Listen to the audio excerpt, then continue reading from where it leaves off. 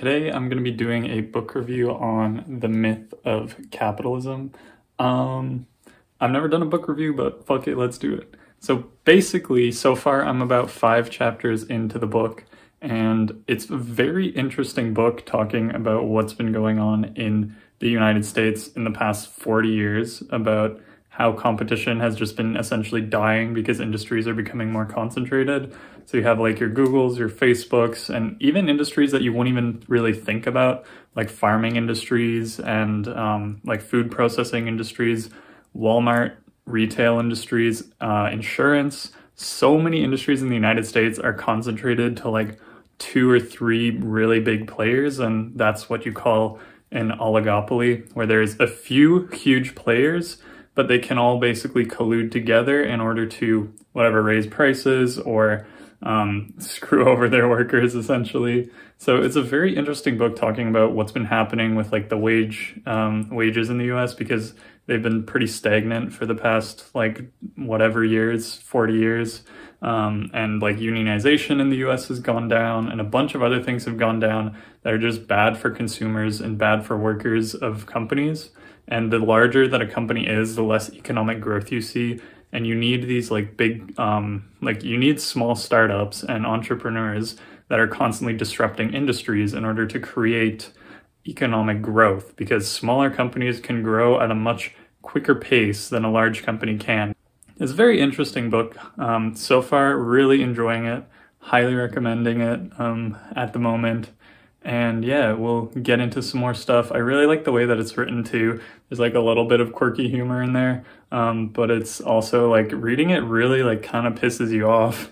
You're like, oh shit, like nobody's been enforcing antitrust in the United States, and it's, I don't know, it just seems like a recipe for disaster, really. So of course, like I have to look at more than just this one book to kind of like come up with a complete conclusion or opinion about what I think is going on, but this is an amazing argument for why capitalism itself is almost dying to monopolies in the United States. Alright, it's like April 22nd and it like snowed yesterday. What the fuck? It's -1 degrees outside in freaking wherever I live. It's so damn cold.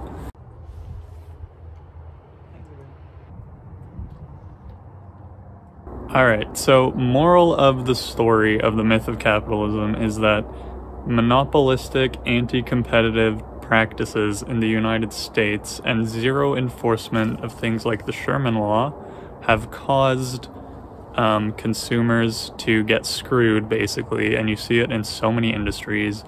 Some very important ones are pharmaceuticals, but very common ones are things like search for Google, electronics, Apple and Google and Microsoft, like all of the big companies. Airlines are like consolidated in the United States. Telecom companies are consolidated in the United States. Literally everything is consolidated, and this means that there's less competition, so you can essentially collude, and even if you're not colluding, you can kind of agree to not compete with the other person and just fix your pricing. So that kind of thing is very bad for pricing for consumers. And on top of that, if there's only one company employing like the entire country, they can choose how much they want to pay you. And they essentially just, you know, they can pay you whatever the hell they want. And so not only is it bad for consumers, it's bad for workers, it's bad for wages. There has been less and less unionization in the United States, and unions are usually good at fighting for the workers rather than for the companies. And companies now have like a hand in government. You see this with the banks a lot, because there was basically zero repercussions for the 2008 recession for the bankers, and because they were all part of the government and they like flip-flop back and forth between the government. So there's so many things like in the United States that are just like problematic and, you know, anti-competitive. So that's kind of what the book was about.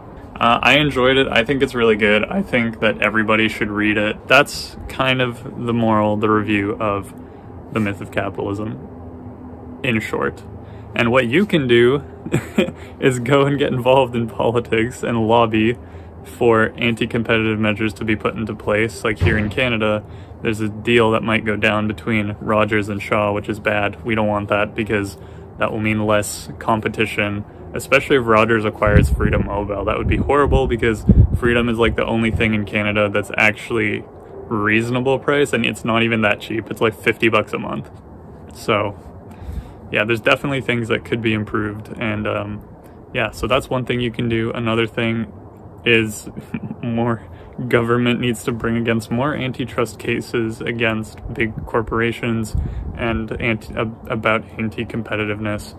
Anti-competition is just horrible for everyone. No good, no bueno. And yeah, I definitely recommend reading like some of the sources and stuff that's in the book, and just reading the book in the first place, because it's very well written. All right, so another thing that I wanted to talk about that kind of relates to the book was right to repair. And I think these two go hand in hand very well, because the companies in the United States, like Apple is the biggest one that I can think of, is so big that they have essentially more power than the government, because they can go and lobby the government to kind of get any laws passed that they want. They can essentially put up more barriers to entry within their industry so that other competitors can't like compete against them.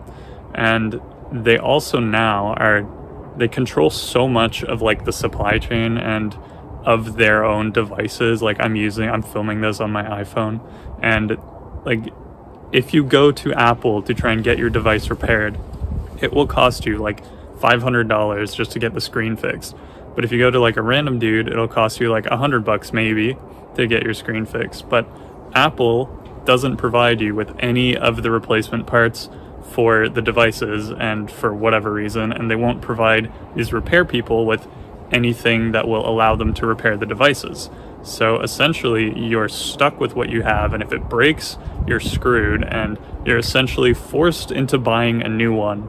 And all of this is just because of the amount of power that Apple has is just ridiculous. And without having like the right to get your device repaired by a third party, or the right to repair it yourself, like you're essentially just creating more e-waste. You're creating more money. You're creating more profits for the company, which is probably why they don't want you to do it, because instead of getting it repaired for $400, you just go and buy a new phone that costs $200 more, because it's not that big of a difference. Like, why waste your money getting a new screen when you can get a new phone?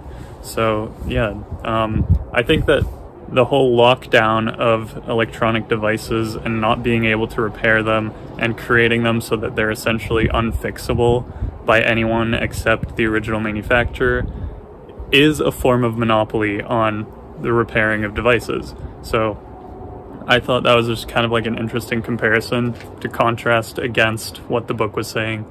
And yeah, hopefully you guys enjoyed this little talk. I'm probably going to post this on my podcast channel. But yeah, if you liked it, let me know. If you want me to do more book reviews and maybe write some actual notes, let me know. If you like this format, let me know. And yeah, subscribe, and I'll see you next time.